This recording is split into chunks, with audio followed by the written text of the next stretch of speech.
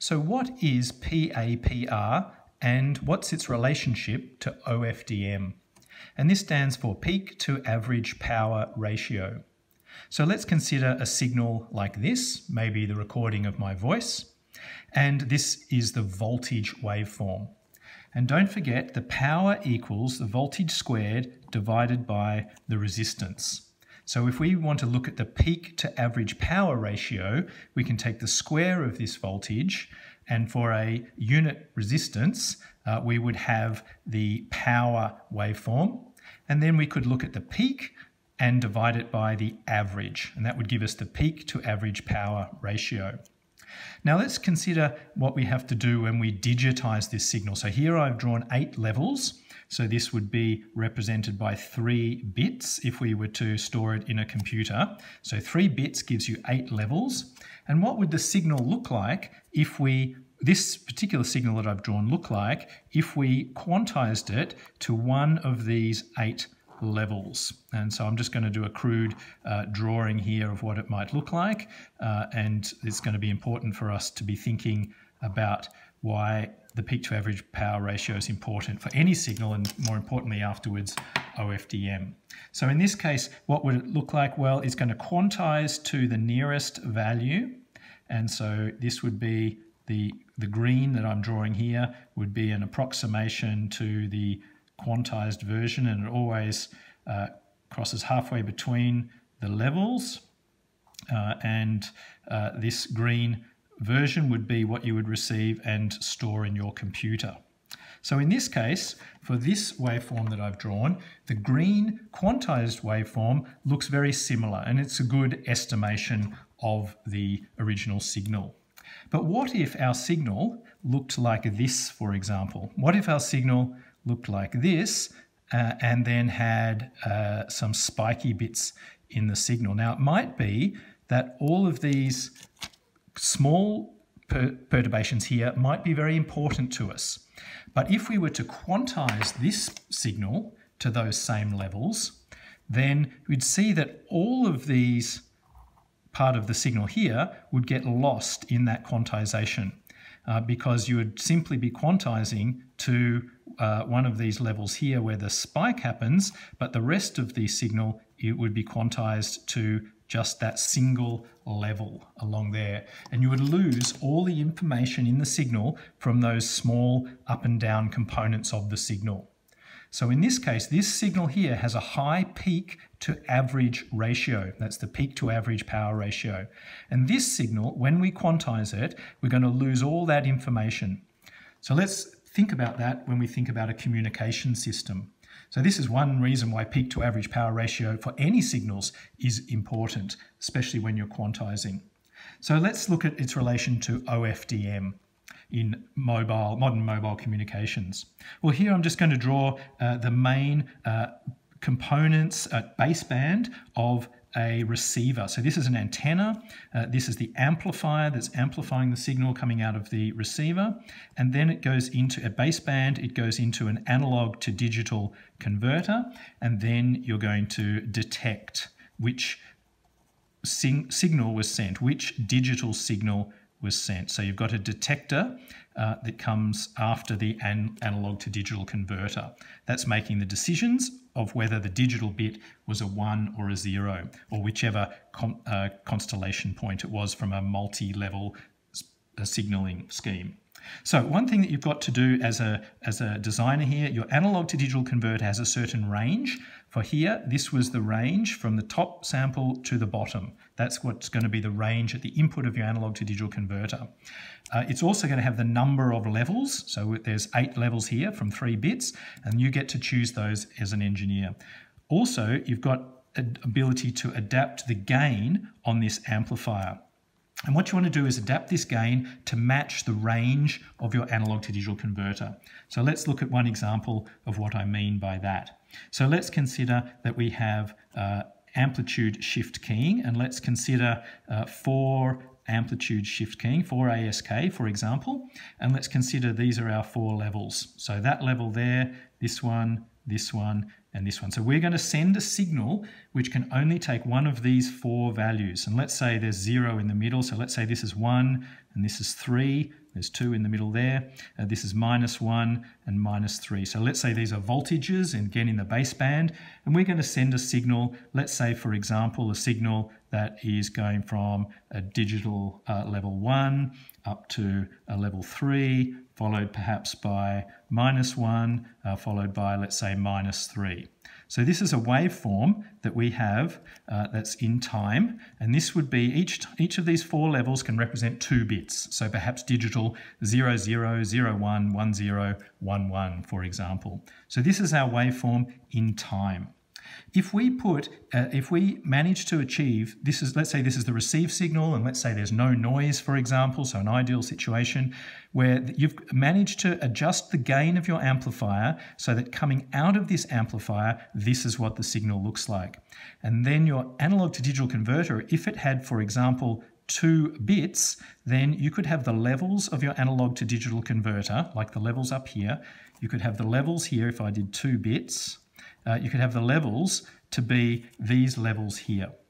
And then when this signal here comes out of your amplifier and goes into your analog to digital converter, this quantization with this range, this dynamic range, would match very well with the signal. And this would be mapped to that level, this would be coming through and sampled at that level, discretized like we did up here with the green. So this would be what you'd like to do ideally. Now, what is the peak to average power ratio for this 4ASK? Well, it's given to us by the by the constellation point levels.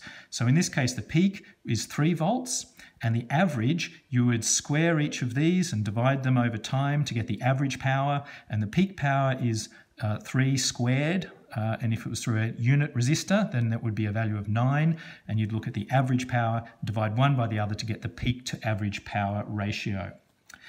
Now, this is in a basic single channel baseband communication system, but we want to think about Ofdm. Okay, one step just simply before then, let's look at what's in the frequency domain here. So in the frequency domain, we have the frequency, the spectrum of this signal here. Just to remind ourselves, this is a signal which is changing at a rate of capital T, so at 0 times 0 and T and 2T and 3T and so on. And this is, in the frequency domain, a sync function. And if you want more information on this, there are more videos on the channel about this.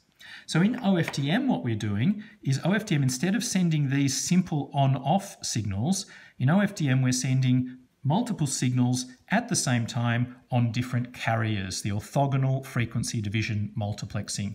And again, there's other videos on the channel on Ofdm to know more about that, so check those ones out if you're needing more information. Let's look at this first channel, and this would be a signal which has one phase during the time period capital T. So this is time, and this is capital T, and now we're starting to look at Ofdm, and this is the signal which is at this frequency range. Okay, so this signal here is at this frequency range, and then it's multiplied by a constellation point. So here we're multiplying by -3, -1, 1, or 3 in that amplitude shift keying case. In the Ofdm case, we're multiplying by a constellation value, which is just a complex number. So this is in the first channel. Let's say that's complex number C1. So these are they're going to take values like this, except complex for Ofdm. So that's our first subchannel, looks like this. Our second subchannel is at double the frequency, and here is, it's in the frequency domain, it's occupying this part of the band. And again, I think if you're familiar with Ofdm, you're familiar with these kind of pictures. In the third channel, it's this part of the frequency band, and they're all orthogonal to each other and parallel next to each other in the frequency. That's what it means to say orthogonal frequency division multiplexing. So each of these subcarriers, which is in each of these different frequency bands, is going to be multiplied by a different complex number. and I've just drawn the first 5 of them here.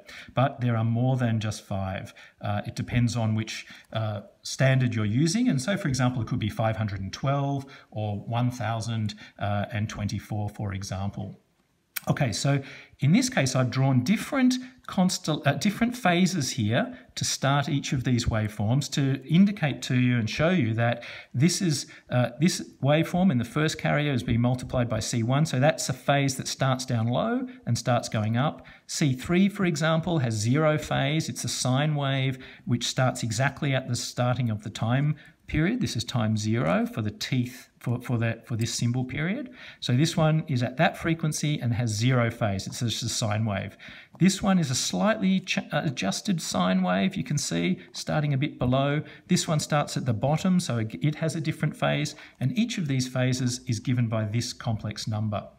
And in Ofdm, as you will have seen in the other videos, you take these complex numbers and you put them through an inverse fast Fourier transform, an inverse discrete Fourier transform, and it gives you a time domain waveform which is the addition of all of these waveforms. So these all get added in time and sent in the channel, and because they're all orthogonal in different frequency bands, they are all able to be decoded at the receiver. So let's look at this particular example I've drawn, and let's notice one interesting thing. I've carefully selected each of these phases, so the start of these waveforms, I've carefully selected them here so that in this particular example, for this choice of phases, there's a peak in each of these waveforms at this particular time. Don't forget, this is time in this direction, and for these particular choice of phases, which might be some of the phases that were chosen from QAM constellation points for the data that you're trying to send, it happens, let's say you've chosen these particular phases to start each of these waveforms, if you'd chosen this way, then you would see there would be a peak in each of these waveforms at this particular time. And so if we draw what happens when you take these and you put these through the inverse discrete Fourier transform, which is what happens in Ofdm, to give you the time domain signal that you're going to actually send, then there would be a big peak at this time, because each of these adds up, and the addition of this peak plus this peak plus this plus this plus this, all of these peaks adding up at the same time will give a big peak in the waveform at that time. And the other times, you can't see any times where they exactly add up. At this time, the first one is a minimum when the second one is a maximum. Okay, the third's a maximum, but then you've also got a minimum in this C5 at that time. And you can look down here and see that some of them add up to various different degrees at different times, and it gives you a waveform that looks something like this. And of course, there's many, many more, not just the 5 that I've shown. So this is a waveform which can occur in Ofdm in the time domain as the actual waveform that you're going to transmit in the time domain. And this one clearly has a very high peak to average power ratio. So in this case, if we were to take our quantization points that we had over here from the other example over here, and if we were to use the same quantizations over here on our on our Ofdm signal, then what we would be seeing would be that if we did these ones here, then the top of this peak would be being chopped off because there's no quantization point above that voltage. So the quantization points are only between where I've got my ruler here. So the maximum is at the top of the ruler, the minimum is at the bottom. And these would be then chopping off, I think you can see chopping off the peak of this. It would just simply be going across here when we put it through our analog to digital converter.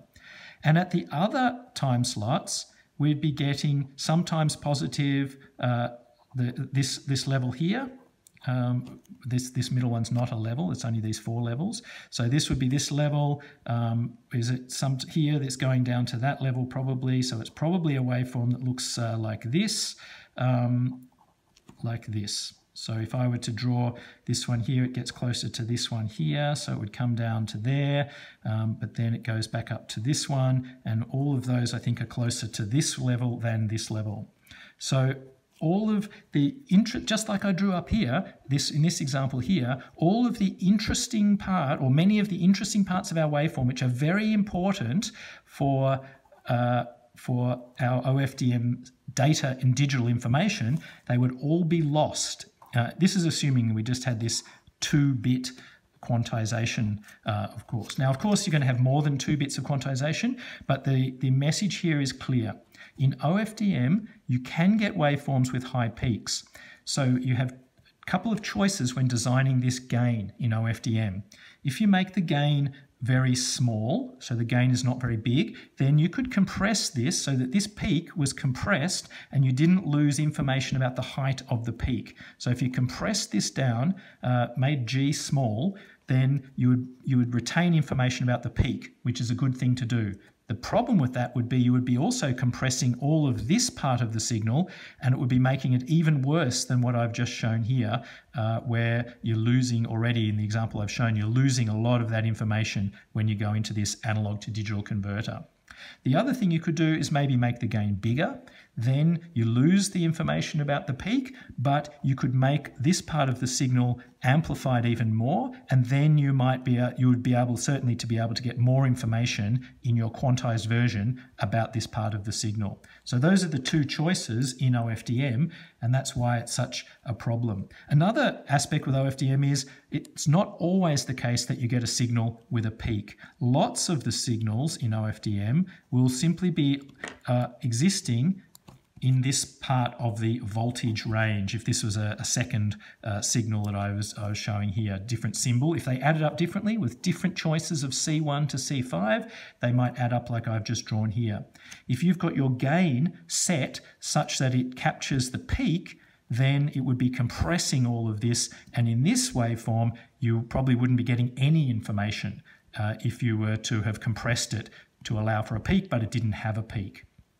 Of course, in real implemented OFDM systems, you have many more than 2 bits in your quantizer, but even if you have many more bits, even if you have 8 bits or 10 bits or 12 bits in your quantizer, you're still faced with this problem that the peak in OFDM can be very high, and you've got the challenge of, do you try to pick a gain which enables the peak to be captured within the quantization range, or do you pick a gain which means that you can get all this information from the rest of the signal?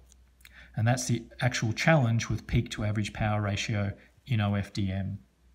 So if you found this video helpful, please give it a thumbs up. It helps others to find the video.